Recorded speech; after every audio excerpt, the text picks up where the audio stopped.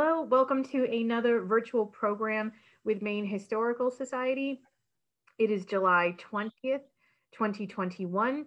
I'm Kathleen Newman, and this is Major Episodes of Colonial Racism in Maine State Indian History and Policy with Dr. Darren Ranco. This talk is one of a series for Begin Again, our exhibit at Maine Historical Society. This series will examine the different stories and different themes that are explored in that exhibit. If you'd like to know more about how you can visit the exhibit in person or virtually, please visit our website, mainehistory.org, to learn more and to purchase tickets. Darren Ranco is a citizen of the Penobscot Nation and associate professor of anthropology and chair of Native American programs at the University of Maine. He has a Master's of Studies in Environmental Law from Vermont Law School and a PhD in Social Anthropology from Harvard University. His research focuses on the ways in which Indigenous communities in the United States resist environmental destruction by using Indigenous science, diplomacies, and critiques of liberalism to protect natural and cultural resources. He teaches classes on Indigenous intellectual property rights, research ethics, environmental justice, and tribal governance. He is particularly interested in how better research relationships can be made between universities, museums, Native and non-Native researchers, and Indigenous communities. Thank you so much, Dr. Ranco, for being with us this evening. Thank you so much, and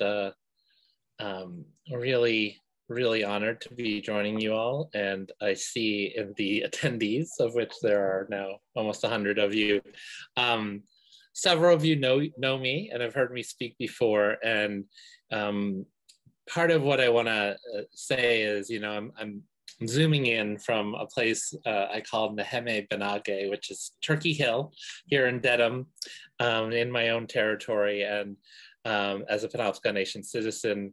And it's such an honor to kind of be in my own territory, try to illuminate and tell difficult stories that collectively unite us, but also create possibilities for a more just relations amongst us. So sort of my thesis statement of being with you this evening. And I'll also share my screen. Let's see here. It's only been a year and a half, so maybe I can master the sharing of the screen. So here is title slide, Major Episodes of Colonial Racism.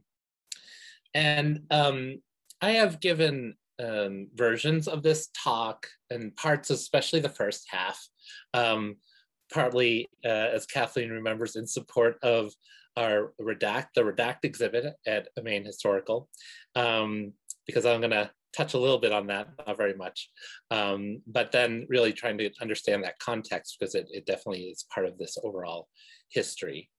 And I've also given kind of a dry run of this in support of LD 291 for the I don't know, 15 or 20 teachers and other folks who attended a couple Saturdays ago a training for teachers in support of the Maine Indian History and Culture Law, which requires Maine teachers to teach Maine Indian culture and history.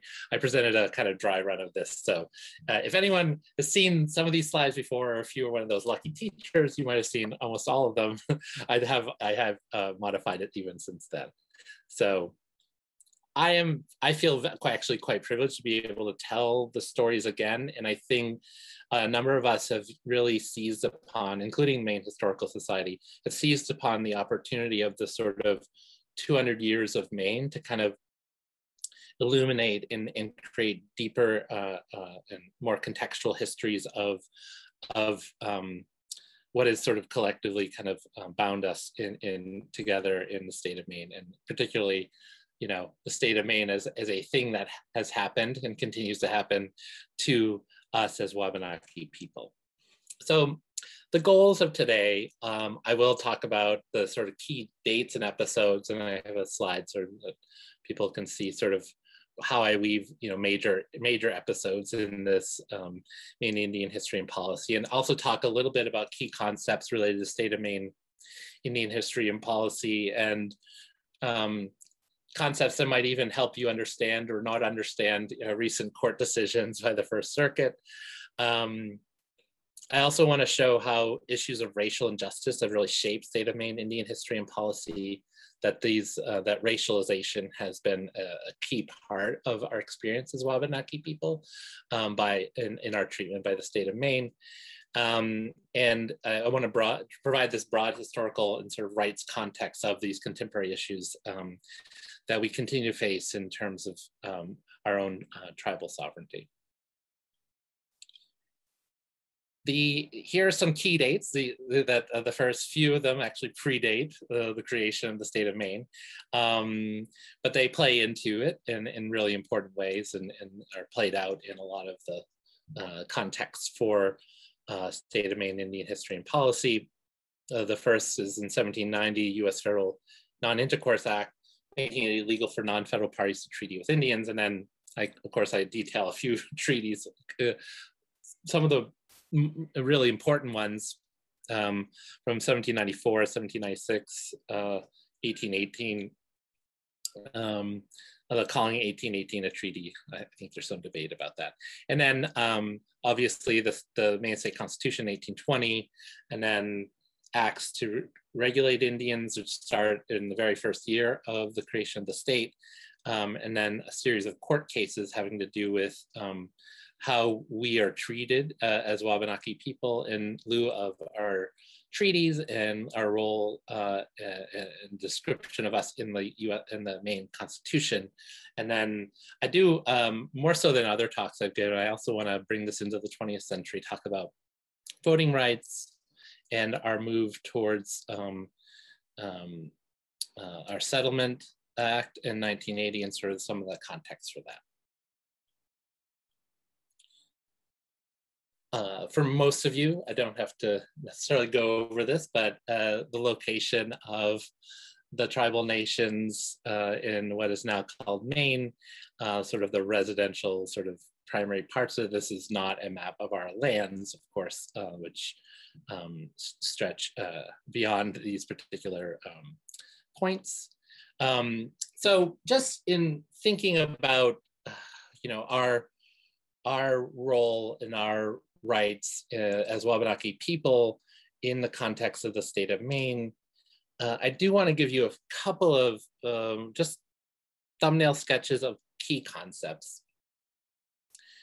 The canons of treaty construction, the canons of Indian canon of construction for treaties states three basic ideas: that ambiguities are construed in favor of Indians. Number two is ambiguities are construed as the Indians would have understood them. And then number three, what is not expressly granted is retained.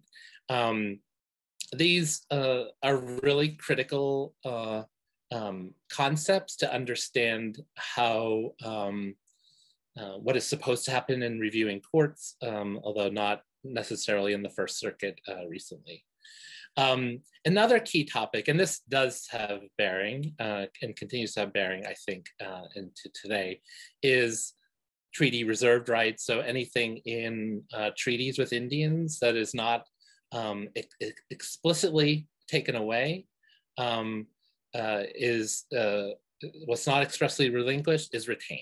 And I think, this really is a really important part of sometimes people not initiated into the language of this work will talk about things that are given Indians. And I am always correcting, because I'm so fun at parties or whatever, and I'm always correcting, no, actually that's what we've retained. We weren't given these rights, we actually retained them. And some of these rights are retained through treaties, and then some of these are retained through the fact that as tribal nations, we existed before the creation of the United States, and our inherent sovereignty dates to before the United States, and therefore also what's not expressly relinquished is retained. The state of Maine Constitution, Indians appear in the original Constitution in a couple of different places. The first, and I think this is a very important place where we appear, is in Article 2, Section 1, relating to electors who can vote. Of course, at that time, it was every male citizen of the US of the age of 21 years and upwards, excepting paupers, persons under guardianship, and Indians not taxed. So this notion of Indians not taxed has a really important history and context to it, and I'll talk about that in a little bit. But I just want to. It doesn't say Indians, right? But this Indians not taxed language only appears in 5 states across the U.S. They're mostly in the East. Of course, today, this part of the Constitution states explicitly every Indian residing on tribal reservations and otherwise qualified shall be an elector in all county, state, and national elections. So I think that's a really important piece of this. I'll get to some of the comments. There's some already one good inquiry there. So this is one place where we appear as Indians in the state constitution. We also appear, and I'll talk about this in a little bit, and this is forms the basis of the redact exhibit. Article 10, Section 5, subsection 5 talks about the state of Maine assuming and performing all the duties and obligations of the Commonwealth of Massachusetts towards the Indians, whether the same arise from treaties or otherwise, and for this purpose shall obtain the assent of said Indians and their release to this Commonwealth of claims and stipulations, et cetera, et cetera. So basically, this is the state of Maine promising to continue all the treaty and other obligations that the Commonwealth of Massachusetts had made with the tribal nations here. So let me go a little bit deeper. Indians not taxed. This, I mentioned, it appears in a few other states' constitutions. It also appears in the US Constitution in Article 1. Article 1, Section 2 of the Constitution talks again about representation shall be apportioned among several states according to their respective numbers, counting the whole number of persons in each state. There's also some 3/5 language I didn't include here, excluding Indians not taxed. So Indians not taxed also appears in the US Constitution from 31 years prior to the state constitution. Indians also appear in the US Constitution in Article 1, Section 8, which talks about Congress being the only entity that regulates commerce with foreign nations and with Indian tribes. This is also known as the Indian Commerce Clause. So a little bit deeper on the context of Indians not taxed. It also appears in the 14th Amendment. I cut some of that part out. Why is this included in the state constitution and the US Constitution? It reflected first, and these are pretty direct quotes from what becomes sort of the first handbook of federal Indian law from the Department of Interior, opinion of the solicitor from 1940. This language reflects first the prevalent notion that taxation and representation should go hand in hand. So the fact that it says Indians not taxed, right? Why is that coming up and who votes? It's because of this notion that these are tied together. It reflected also the fact that government taxation is the principal criterion of governmental authority. And third, and this is very important, it recognizes the condition of the Indian living in his or her own separate and independent community, right? Indians not taxed means that there is another governmental status somewhere outside of this taxation representation game that is in the US and state of Maine constitutions that is separate from.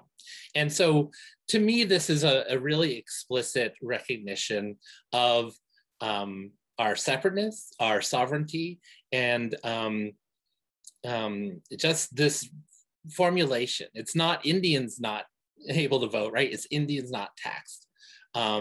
So again, this is because we're outside of this government, we do not bear the financial burden, we are therefore not entitled to representation. Going deeper on the state constitution in the Articles of Separation part, where the redact part of this talk. So Maine separated from Massachusetts in 1820. During negotiations, Massachusetts demanded that Maine was responsible for obligations and treaty annuities in particular, was one of the important parts of this, is sort of part of the budget of running a state, but also these otherwise these treaty obligations and recognitions.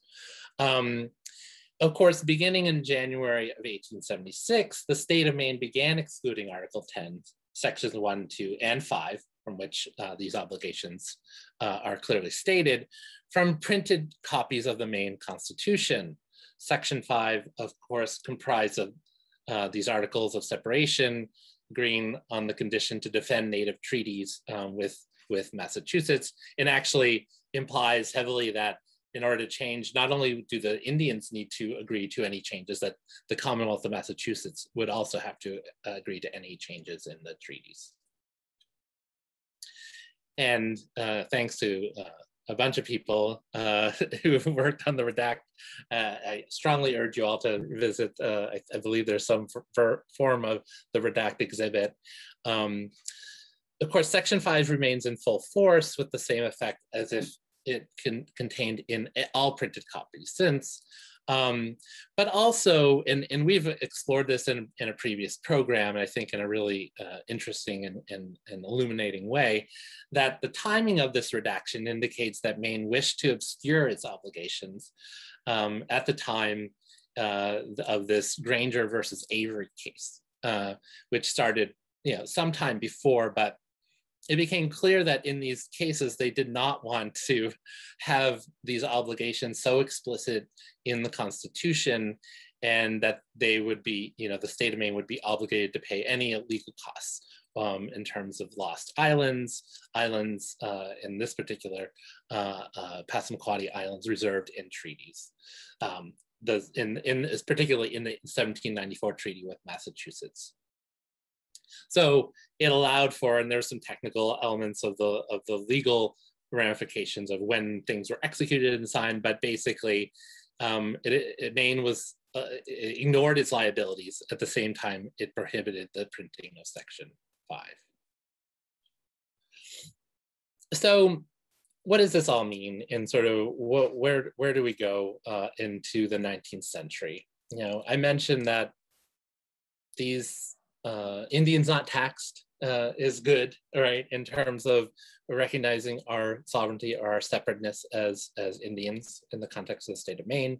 The Article 10, recognizes this ongoing obligation for our treaty and other kinds of rights. But this quickly turns, and I'm not going into it this evening, but these very first set of laws, I put them in my second slide there, starting in 1821, the state of Maine seeks to highly regulate the actions and independence of Indians in the state. And so there's this, and eventually this, the system of Indian agents and control through and manipulation through Indian agents. People have talked about that. But also this reflects this very racialized hierarchy that starts to firmly take hold in the 19th century quite quickly. So Indians not taxed, I have my suspicions that actually that was also in there for a variety of other reasons to allow for certain kinds of land seizures. But also we see this kind of language repeatedly in the 19th century. In the most famous one, many of us have talked about it, is in Murch versus Tomer, which is actually a contract case with a Penobscot tribal citizen. But the court is saying imbecility in this case, it's kind of dicta, but it really sets a tone for what the 19th century holds for us as Wabanaki people. Imbecility on the Indians' part, in the dictates of humanity on ours, have necessarily prescribed to them their subjection to our paternal control, in disregard of some, at least, of abstract principles of the rights of man. So much like the tension that Corey Hinton talks about in the Declaration of Independence, and elsewhere in our in the Begin Again exhibit, we see this tension of, oh, well, this is probably a violation of rights of any of the rights we're talking about in any of our other founding documents, but it's because they're imbeciles and because we have this paternal control over them. Sometimes they say it's because of God or because of whatever. But this is a clear expression of this hierarchy and paternalism. So, you know, what would otherwise be our separateness, Indians not taxed, treating us differently in the context of the state constitution, quickly becomes a category of otherness imbued with racial hierarchy. And that really sets the tone for a series of court decisions in the 19th century. So again, it quickly becomes racialized as a critical part of these interpretations. The next major case that really twists this into a deeper and even more interesting angle is in State versus Newell, which is a Passamaquoddy hunting rights case, respecting particularly treaty hunting rights. Here, the Maine Supreme Court basically says, well, there are these treaties, we recognize them, but they refer to this entity called the Passamaquoddy tribe, and this is no longer a tribe. They're not really a tribe anymore because they can, and the standard they use, this test that they invented just on the spot, was they can no longer make war and peace and are therefore not the same entity that signed these treaties some, 100 years earlier. So even though, I mean, of course, this is interesting. They say they're not a tribe, but they keep calling them the Passamaquoddy tribe in the case. So interesting that and there's all this state law talking about the Passamaquoddy tribe at the time, and there's no sort of, there's no precedent saying a tribe is an entity that must make war or peace, be able to make war or peace. And I'm not convinced. And I saw a couple of my Passamaquoddy relations here on this on this Zoom, and I think they could have made war. I'm not saying it necessarily would have, but making war or peace in the context of the state of Maine at this time, I'm not sure. I mean, it might not have been successful, but what would prevent them from actually making war? I'm not so sure. So this case, which just makes up rules on the spot, uses the paternalism, leans into the paternalistic control and saying we can decide however we want and make up any kind of dictate, really drives home this sort of removal and silencing of tribal rights in the 19th century. In this case, and others like it in the context of Maine law, ignored all the federal Indian law cases and concepts, the concepts I laid out for you, these canons of construction, retained rights, and really leaned into the Indian as a second-class citizen with no rights. We couldn't manage our own resources, we couldn't vote, and really these sort of racialized terms. But of course, it was this approach, ignoring all sense of federal law, the US Constitution, and even the dictates in the state constitution that led to the Passamaquoddy v. Morton case in 1972, which leads to the Maine Indian Claims Settlement Act in 1980. So before I get on the continuation of that, I kind of want to take a little bit of a break, a reformulation. One of the things that's really frustrating and calling out the legacy and ongoing impact of these words and deeds on us as Wabanaki people is that sometimes our agency gets lost in this equation. And so I wanted to share a little bit of a story. It relates to eventually voting and things like that. But I want to just tell one of these sort of, is it true? I think it's, mostly true, a story about one of one of these amazing Wabanaki women from our past named Lucy Nicola Pula. So I just want to tell you a little bit about her, and it connects with some very interesting history.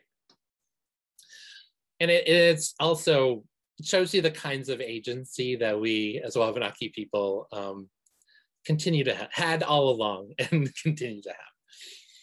In January of 1900, Lucy Nicolar, also known as Princess Watawaso, visited, or so the story goes, the Women's Debating Society in New York City. At the end of a lively discussion about immigration, the debaters resolved that it was dangerous and threatening to all true Americans, right? This could have happened in the last couple of years. Immigration, illegal immigration. These are the dangers that we face as true Americans, right? So that was the dictates of that particular debating society. And according to this journalist who wrote about the event, Lucy took their conclusion as her cue. She rose to speak in her stately form, as noted by the reporter, commanding instant recognition. She says, "I believe I am the only true American here. I think you have decided rightly. Of all my forefathers' country from the St. John River to the Connecticut, we have but a little island 1/2 mile square. There are only about 500 of us now. We are very happy on our island, but we are poor.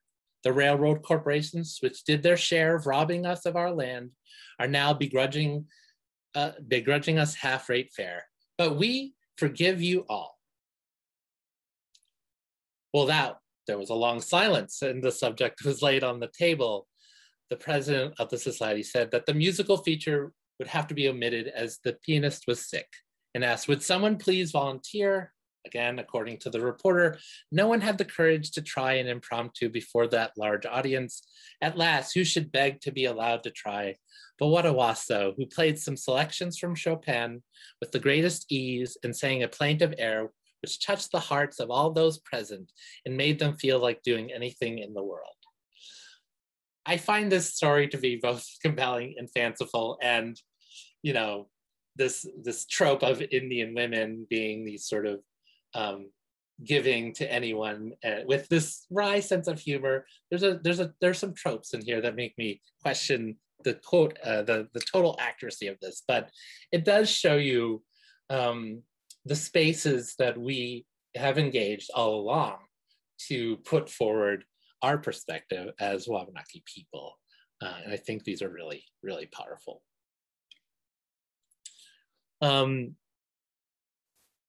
This notion of Indians not taxed ultimately gets resolved legally, and this has to do with some other tribes and other locations in the United States.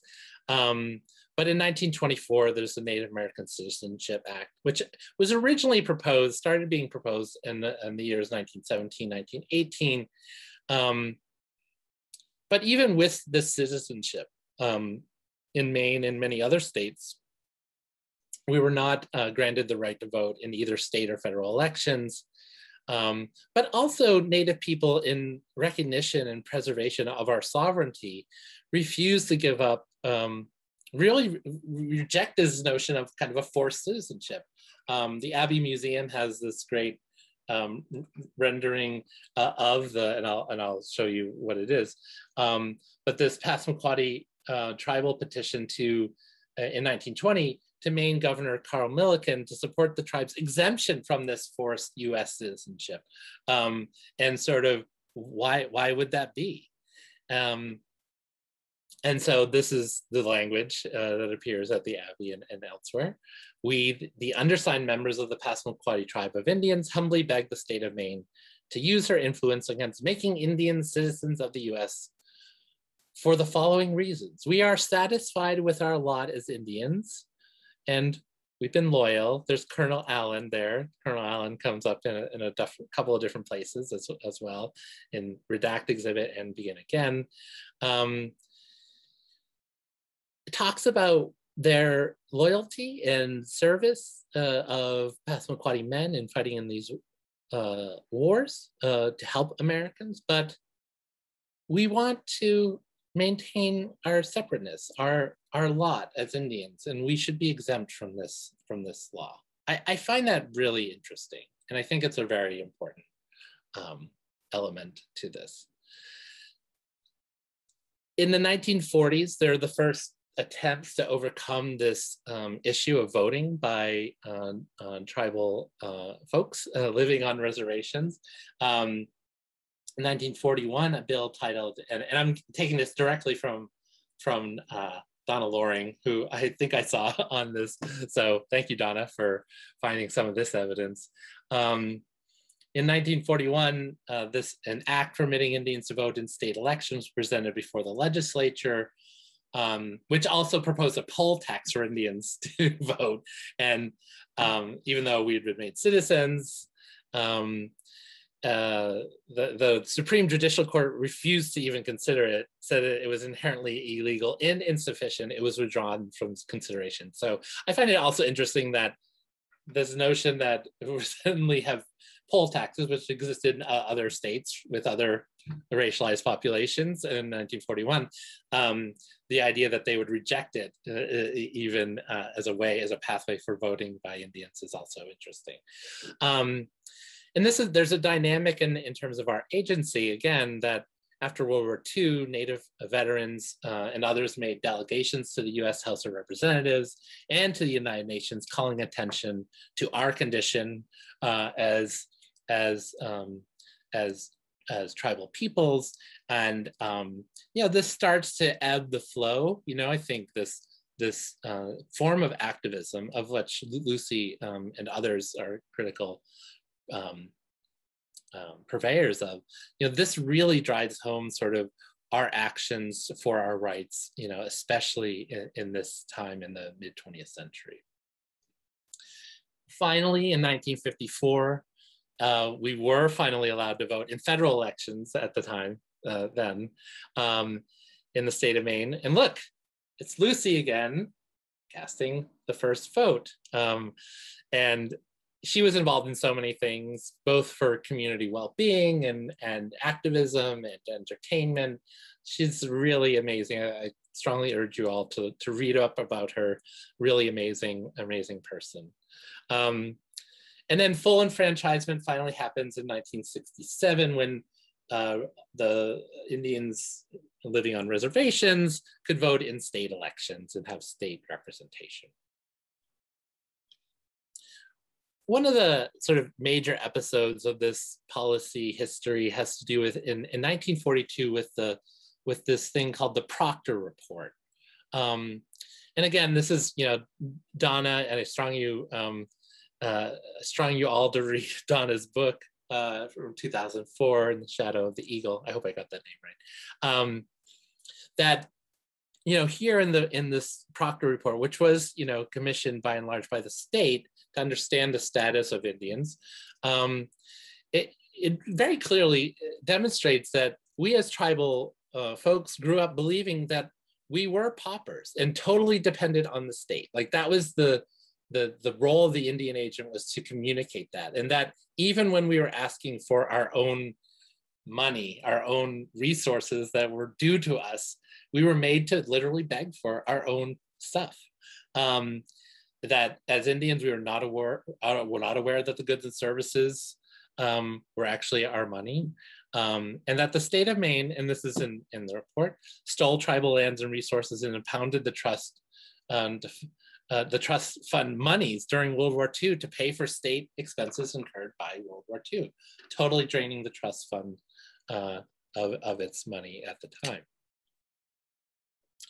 There are so many, the language in this report and sort of that sort of fill in for what's supposed to be, I think, social scientific language is completely racist, of course.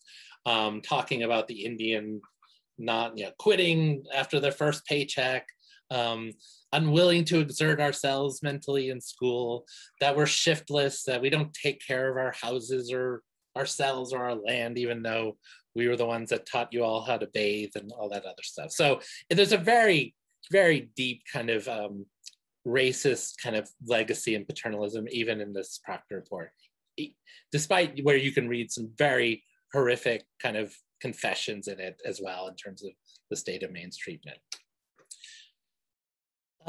Things start to really shift, and I think in a more objective and nuanced way with this 1974 Civil Rights Report. And sort of it's from the Maine Advisory Committee to the US Commission on Civil Rights. And there was a number of other folks of color in the state of Maine that worked collaboratively with tribal people to establish this report, make it happen, and publicize it. And this is a really important sort of, expression of the status of Indians at the time. And I'll just go into a couple of small things. One of them has to do with unemployment. So unemployment rates among Maine Indians in the report we see is so high in 1973 that they formed sort of a class unequaled in any of the Department of Labor statistics. Estimated that on reservation, unemployment was anywhere between 60 and 80%, 60% at Penobscot, 70% at the two Passamaquoddy reservations. For off-reservation Indians, approximately 50% unemployed. And this unemployment rate among all Indians still kind of being, at best estimates at that time, 65%.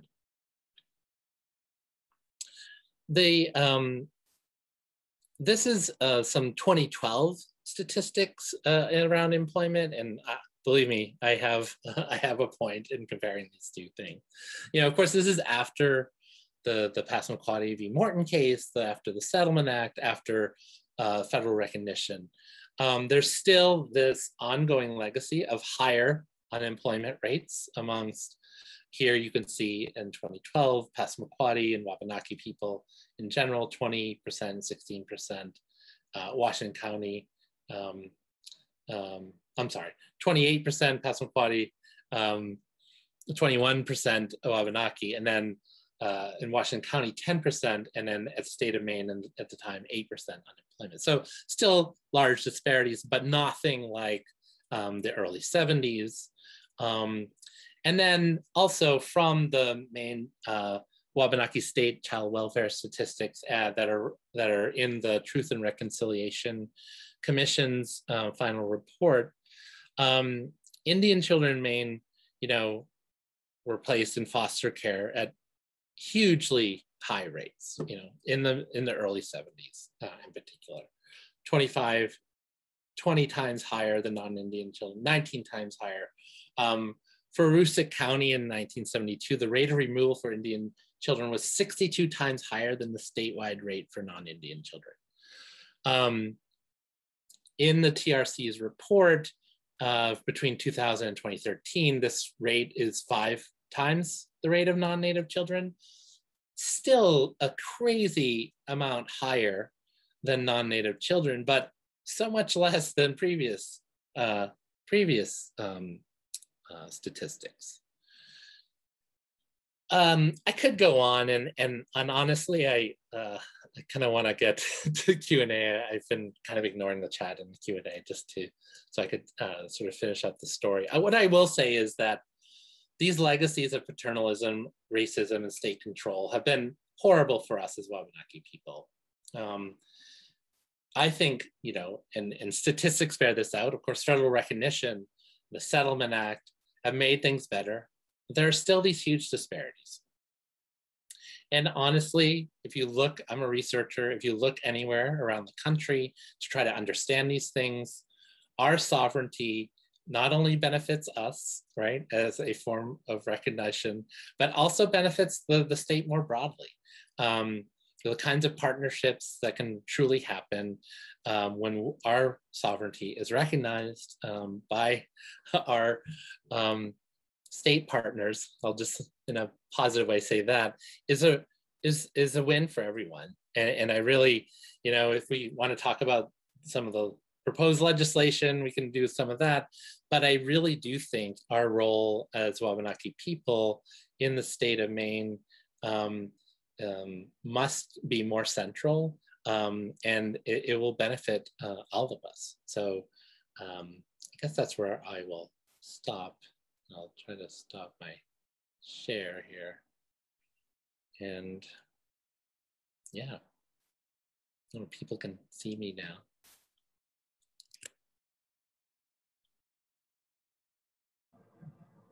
Thank you so much, Darren. We are getting a lot of questions from the audience, if you're ready for those now. I am, and thank you all for coming tonight. There's a lot of people. I mean, I'm seeing even just some conversations, and my friend Lakota already answering some of them for folks, and yeah, there's a lot of expertise, and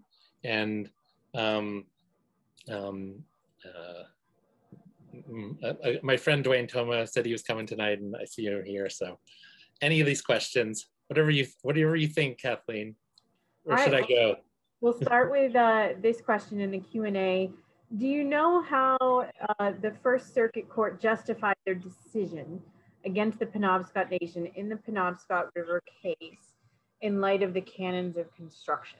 The Penobscots never agreed to give jurisdiction over to the river to the state of Maine. Yeah. Do I know how they justified it? I do know how they justified it. So a couple of things. So the recent en banc decision that reinforced the previous First Circuit decision and used mostly the same logic, expanded on it a little bit of the previous decision. The First Circuit basically says they basically say there are no ambiguities. So remember, one of the canons of construction had to do with ambiguities, interpreted in these ways. So they go and look at a dictionary definition of island, for example, and they're like, oh, well, island says this, it doesn't include water. And then they ignore, of course, that there are already in the Settlement Act kind of different definitions going on, but they're like, oh, pshaw, even with that, we're gonna just say the text is the text. It says island, doesn't say water. I think the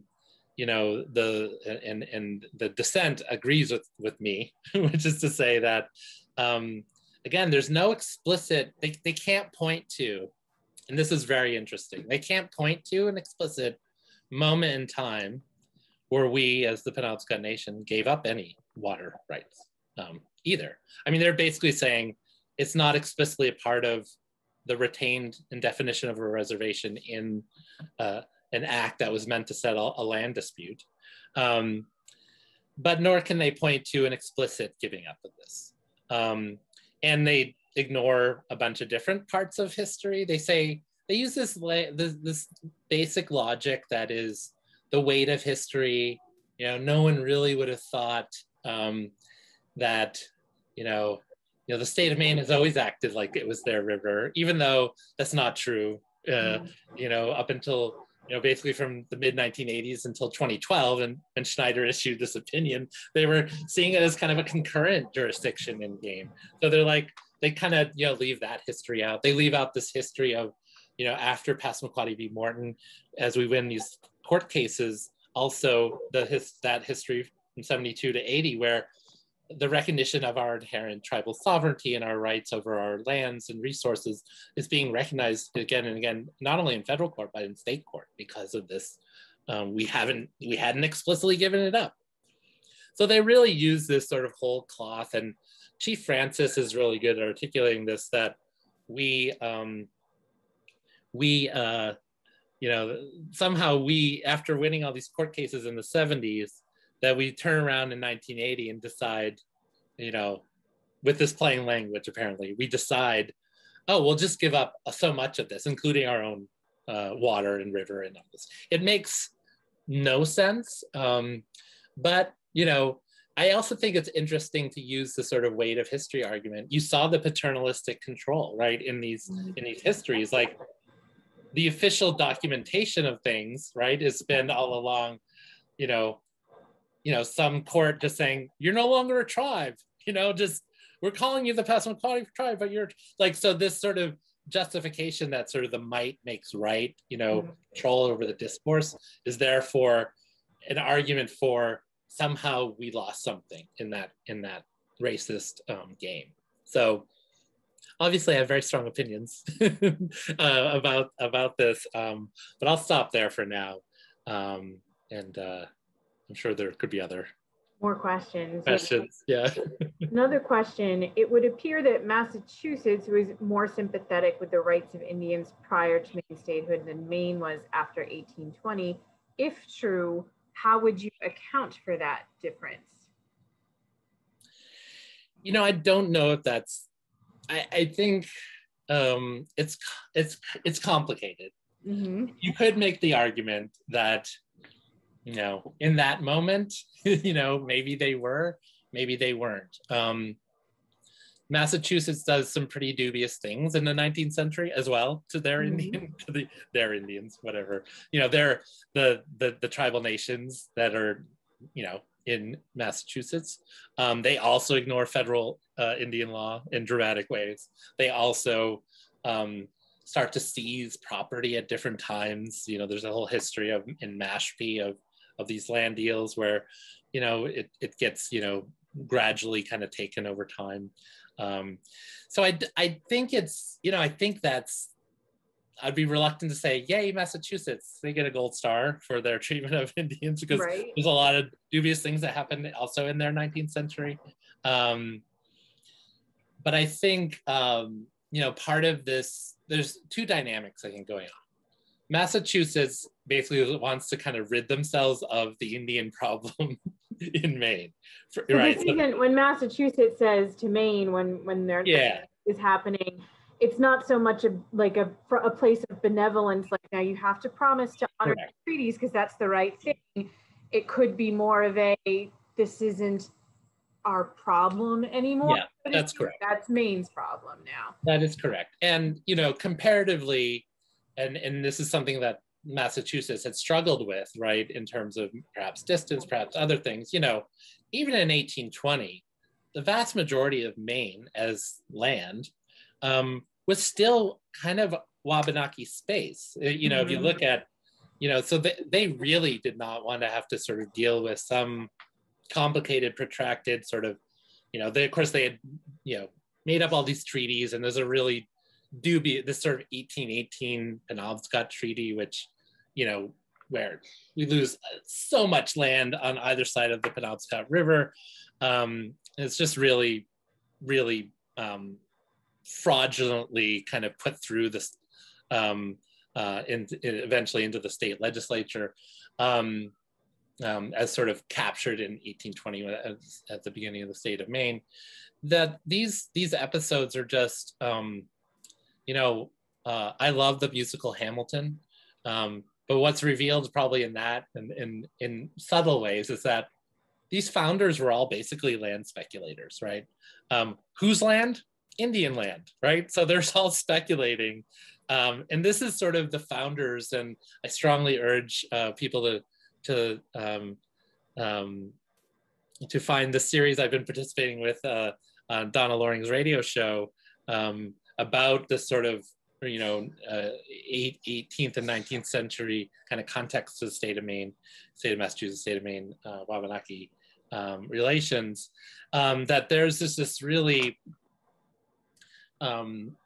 extraordinary kind of and dubious, fraudulent set of characters just looking for land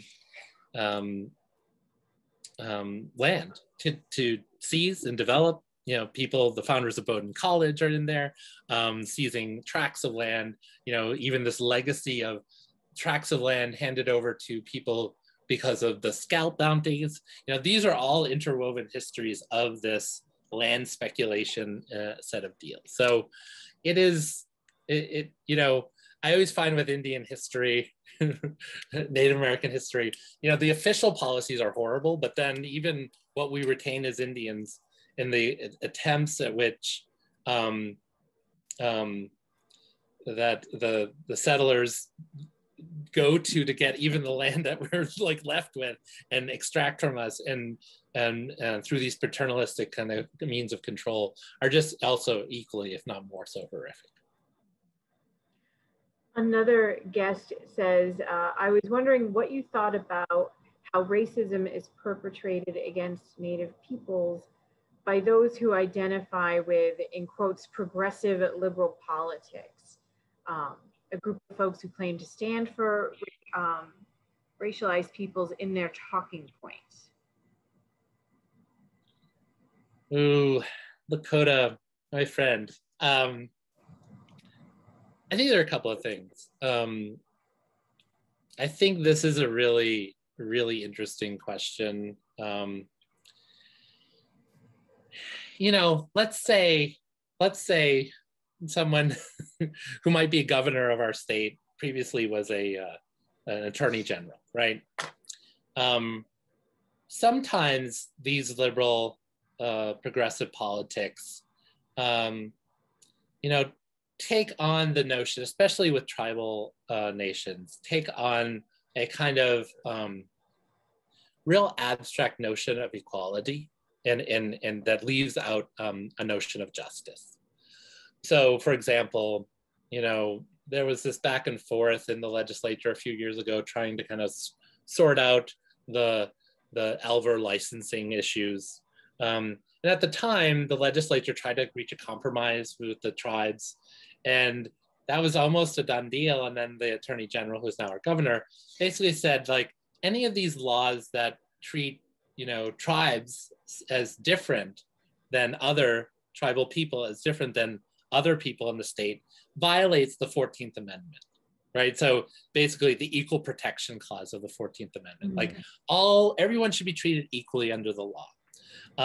So these are quote unquote progressive tactics to disabuse these legacies of our treaty rights, these legacies. So really using this kind of notion of equal protection under the law to remove any of the retained rights that we have because of who we are as tribal nations.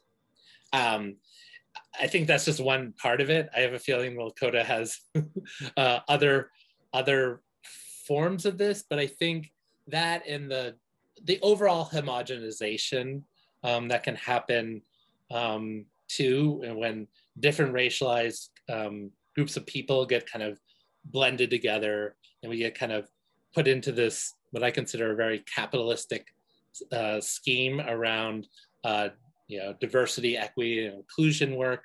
I think it can lose a lot of what is transformational and needed in terms of justice when we start to merely play, you know, identity language games. So for me, I'm about justice. I almost wore my land back t-shirt underneath my more formal shirt, but I figured I couldn't quite get the right angle on that. But so I think it can sometimes obfuscate what justice is. What do you think is the most important thing for Maine children to learn to support a better, more respected future for the Wabanaki? Yeah, and you know, I've thought a lot about this. My involvement in the Maine Indian History and Culture Law, referred to as LD 291, over many years. I think Maine's children can know the truth of our history, first and foremost, and you know how, you know, answering basic questions of, hey, where did your land come from, and how these are very dubious episodes to create, you know, the state of Maine in terms of the land, but also, you know, I believe, so truth telling is very important. I think we underestimate what children can actually comprehend. I think the notion that there is, you know, what we've retained as Wabanaki tribal nations and what we seek in terms of our rights is actually not only for the betterment of ourselves as Wabanaki people, but is, in my opinion, and I think in a lot of our opinions, is better for everyone in the state. That I think a lot of fear and uncertainty comes from the other side, the folks who do not support our sovereignty. I think I think in the back, and I think this is, you know, why it's so difficult to teach some of this, because I don't think the people who are against our rights and sovereignty, you know, they often say, oh, we have questions or we're concerned it will create ambiguities. We're actually in one of the most ambiguous kind of tribal Indian law contexts in the whole country. That's why there are all these lawsuits all the time. Normalizing our sovereignty along the other several hundred tribes would actually create more certainty and would actually, you know, benefit a whole host, again, all of us. But I think people aren't sure why they're against it. I think some of this is, you know, if they have more rights, maybe they'll do to us what we did to them. I still think there's this sort of fear around that. Or there's this notion that they just don't trust us, you know, that we don't earn their trust, that we would act in such a way that would benefit, despite our thousands of years of presence along this continent, on this land, stewarding it, taking care of it, living in relationship to each other and non-humans and the newcomers. All of this, I don't know where the mistrust comes from, but I think that's for them to answer. But I do think those are the responses. I think, you know, anyway, I could go on, but I think it's just it's still shocking, and it to me, when I hear people not supporting it doesn't make sense to me. Another question from a guest in the audience. They're referencing, I believe this must be a case, Johnson v. McIntosh, 1823. Are you familiar? I am. Dwayne, asking the Johnson v. McIntosh question. Thank you so much, Dwayne. So good. I could see you. Yeah. Do First Nations people actually own land or right to occupy? I believe he's asking in reference to that case. Yeah, so Johnson v. McIntosh is basically a case that brings in the doctrine of Christian discovery and domination into federal Indian law. It had been kind of hinted at in a number of other places. And the doctrine of Christian discovery and domination does not recognize the possibility of Indigenous people owning our land completely as a part of our retained rights to land, unless we have a treaty or a recognized form of title with a European Christian nation. There's a whole other set of things, and in 1 minute, I'm not going to be able to get at it, but the elements of what I describe as racialized hierarchy in the 19th century were formulated and established in a religious hierarchy, which divided nations across the world as Christian and non-Christian, and basically saying the non-Christians don't have the same. They're not even, if they are human, they're barely human. They don't have the same elements of right that we do as Christian and Christian nations. So using Christianity as a form of domination and right to control. But Dwayne what he's hinting at is correct, you know, in terms of Indigenous title in that system of American and other Commonwealth countries as well, that our rights, retained rights to land, tend to be rights of occupancy, rights of use, and interpreted in courts that way. That doesn't disabuse that, you know, what that means is then this sort of uncomfortable, you know, do we have full territorial control? Well, as sovereign entities, we do. Why does the federal government own our lands in trust for us? That's still an ongoing legacy of that occupancy, needing a sovereign to fully protect or own the lands that we as sovereigns control. Again, over time, there's a lot more to it. There are lawyers out here, hopefully not on the call, because then they could really nail me. But I appreciate the question, Dwayne. Great that you could be here. Well, thank you so much, Darren, and thank you to the audience for being here, for your participation, and for your questions. I hope that for those of you that haven't had a chance to visit Begin Again, the exhibit at Maine Historical Society, you can visit in person or online. Please visit mainehistory.org to learn more, to see 2D and 3D versions of the exhibit, to buy your tickets to visit in person. Dr. Ranco was one of the co-curators of that exhibit, and we would love for you, if you're interested in learning more on this topic, to please visit however you can. And Dr. Ranco is going to join us again in August for our next Historians Forum on August 7th. So if you would like to hear more from him and from some other historians, again, you can visit mainehistory.org to register for that program and for other upcoming programs, and to see the recording of this and other past programs. Dr. Ranco, was there anything else that you wanted to say before we close this evening? No, everyone be well. Please support Wabanaki tribal sovereignty in whatever ways you can.